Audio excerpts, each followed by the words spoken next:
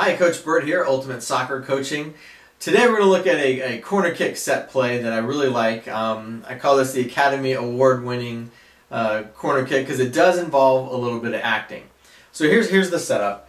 You're going to have your kick taker here with the ball. You're going to have another player here, and then you'll have your usual, a couple players outside the box,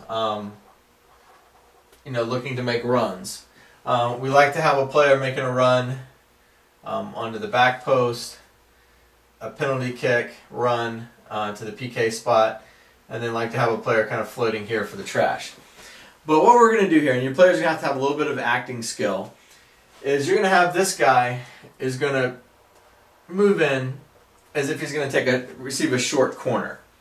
And this guy's going to line up, as if he's going to give him the short corner. This guy's going to run up, he's going to call for the ball, point down, do whatever he needs to do. And then at some point, as soon as he does that, usually a defensive player is going to kind of break off to go pick him up on the short corner.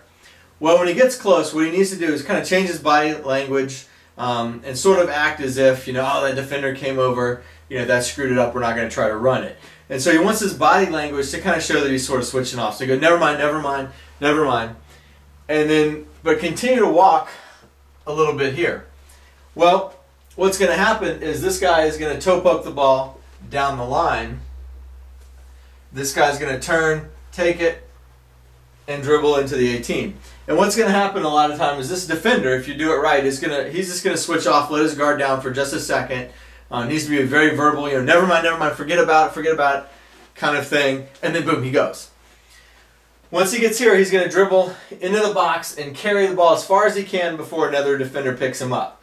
If a defender doesn't pick him up, he's going to just go for a near post shot. A lot of times what's going to happen is the defender here is going to rotate over to pick him up, and now you have the guy making the run to the penalty spot for the shot on goal. So pretty simple. Takes a little bit of acting talent. You really can only pull this off once against a team because once they've seen it, they're not going to be fooled by it a second time. But when we've used it, we've gotten excellent goal-scoring opportunities. So that's it. Award-winning corner kick. Hope you enjoyed it. Thanks.